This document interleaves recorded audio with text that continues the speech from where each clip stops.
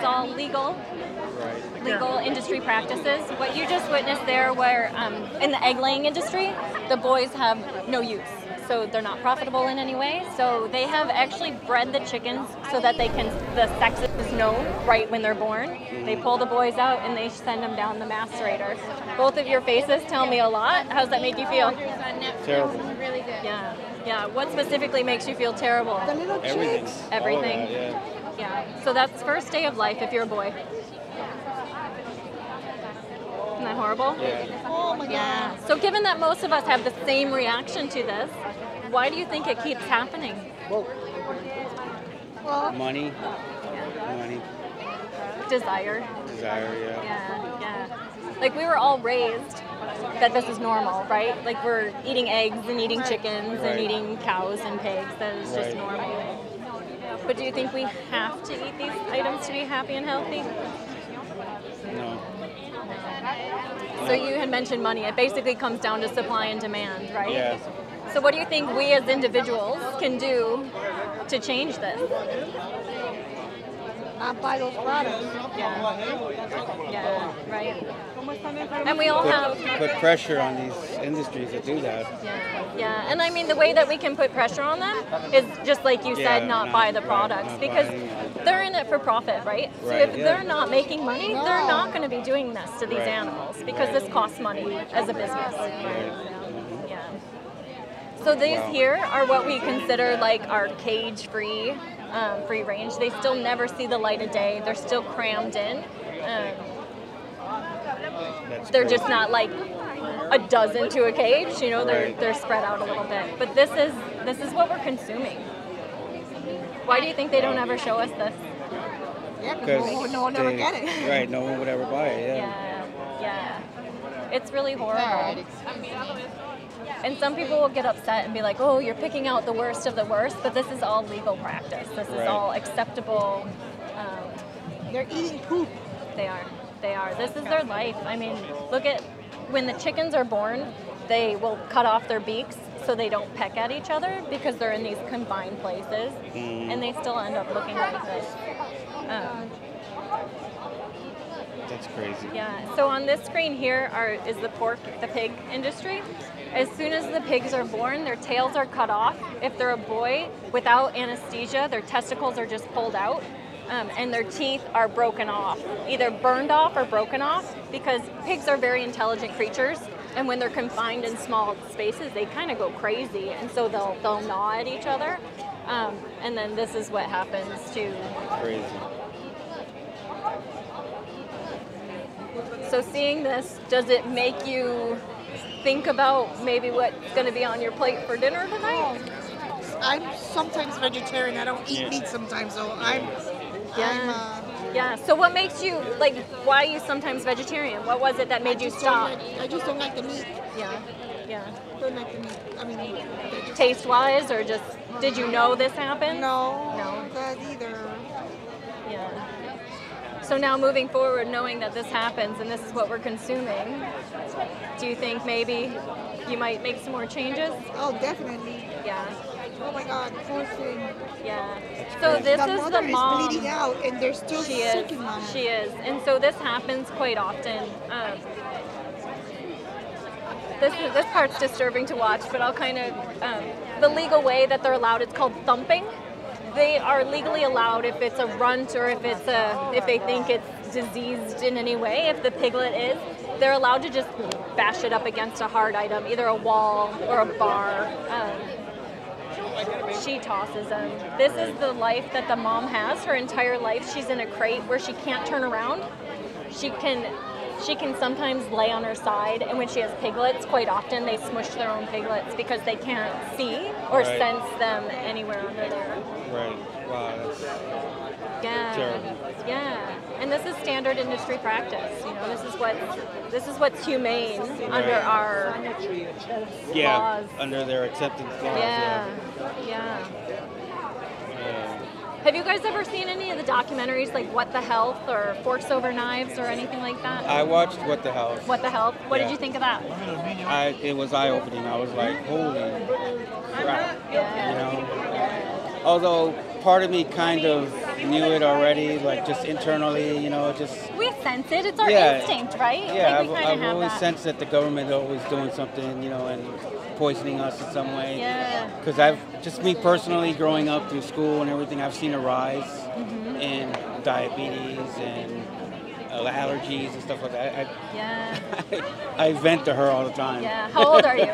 I'm 52. Okay. I Yeah. had to think about it. Yeah. The mind's No, going. it's true though. I mean, I'm 42. I look at my peers and growing up, and you just see how it happens, right? You see the progression Yeah. of what's going on. And I remember back in elementary school when I was, young, Yeah. there'd be like one or two kids in the whole grade that would be diabetic.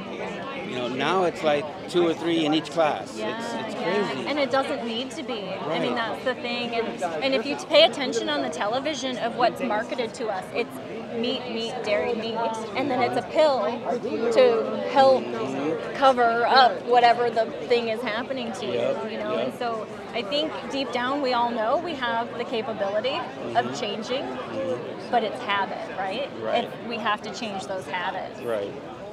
Now, seeing this, does it make you want to change those habits? Yeah, definitely. Yeah. I love critters, so it's like, Right. Like if I had a dog here, if there was a dog on the screen, I'm sure people would be going crazy. right. But because it's these animals that we've been taught Right. don't matter, right? Yep. But deep down we know they have the same feelings as all the other animals, right? It's crazy. Wow. Yeah. Okay. Is this your wife? Yeah. Yeah. She's having quite a... Eso es lo que pasa todos los días para que ustedes puedan comer y no necesitan Let's go join her here. sufrimiento para So what are comer y you para watching here? The cow. Yeah.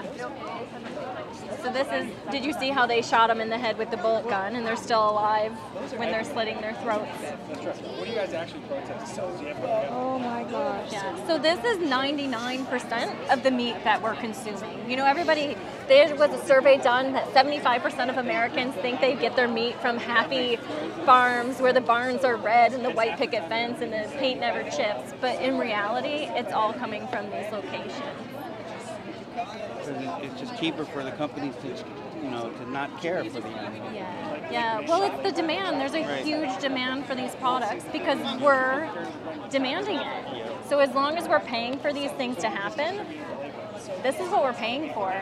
Like a lot of people say, well, I don't kill the animal. But we are. When we go to the store and we pick that little sanitary tray off the shelf, we're paying the person to do that. Not to mention McDonald's and Burger King. Exactly. Yeah. And now in all those places, I mean, there's a rise, there's a wave happening because Hardee's, Subway just came out with a Beyond Meat meatball sub. Burger King has the Impossible Whopper. I think Dunkin' Donuts has a Beyond Sausage breakfast patty. Like there's plant options. Yeah, like almost every fast food chain. McDonald's is coming. KFC is rolling out a plant-based chicken sandwich. Like it's coming. The convenience factor, mind you, it's not healthy by any means. But it's not an animal, and we're not consuming the cholesterol. If high cholesterol is a problem, it's animal products. Our bodies produce enough cholesterol for us. We don't need to be adding these products. That's terrible. Yeah. If I give you guys a card, will you do a little bit more research and okay. On here we have some great. You already saw What the Health. Cowspiracy is more about the environmental impacts of what's happening. Cowspiracy, okay. Cowspiracy. This one's a speech. The guy's name is Gary Yourofsky, the best speech you'll ever hear. It's about an hour, but he just goes through and it just makes sense. So if you have time, I highly recommend that. And then if you do decide that you want to try cutting out animal products, there's a program. Are you on Facebook? Yeah. Vegan22.com. Let me write down another one. It's the Physicians Committee for Responsible Medicine. They have a 21-day program where they give you shopping lists. They give you recipes and everything for everyday breakfast, lunch, and dinner. And it's good food. It's easy to prepare, and it's kind of just a way to get you kick-started into a healthier life. My hands are cold, so my writing is not really kickstart at pcrm.org. And do you have Netflix? Yes. Okay. Yes. Have you heard of The Game Changers? No. Okay. It's an amazing documentary. Arnold Schwarzenegger's in it promoting a vegan diet. Really? Yeah, he Okay. had a heart attack, I believe, so he's kind of on the healthier version. Okay. But it's a movie all about the stereotype or the idea that men have to eat meat to be healthy. Right, right. Like it's manly Right, to eat meat. right. So it's a great movie. I remind me when I had the chickens. It what? When I had chickens. Did you grow? You raised chickens chickens for for eggs or for meat, No, or just for pets? Just for pets. Yeah, they're like people. They have personality. Yeah, all critters do. Yeah. Okay. Can you read that? Kickstart.pcrm.org and The Game Changers. Yeah.